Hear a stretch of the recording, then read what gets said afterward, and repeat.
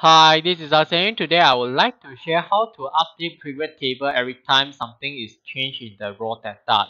For example, let's say this is my raw data and this is my table. If let's say I don't want to use Excel VBA to refresh this table every time something is changed, what we can do is we can right click any cell, then look for pivot table option. Okay, then we look for data. Okay, then we check the refresh data when opening the file. Then click on OK. So means that, okay, for example, Alex here, the first number. Okay, this one 0. Okay, as you can see, nothing will change here. Okay, so what can we do is we reopen, then the value is changed.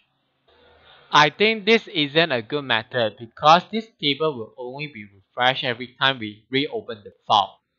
So what will I do will be I will write VBA code so that when there is something changed, this table will automatically refresh. Okay, so we go to Visual Basic. Okay, then look for this workbook.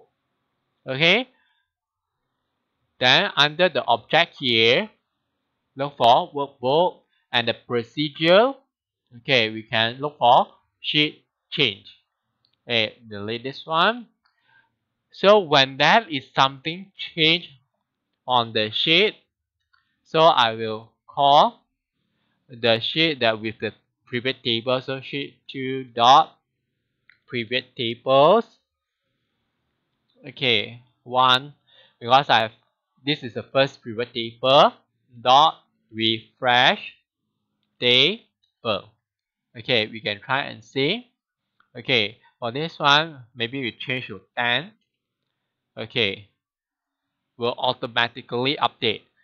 However, if let's say I change something here, we have to wait for a while. Okay, before the changes are done. So what we have to do is maybe we change to selection change. Okay, sheet selection change. Copy the same code and paste here. Okay, this one we delete.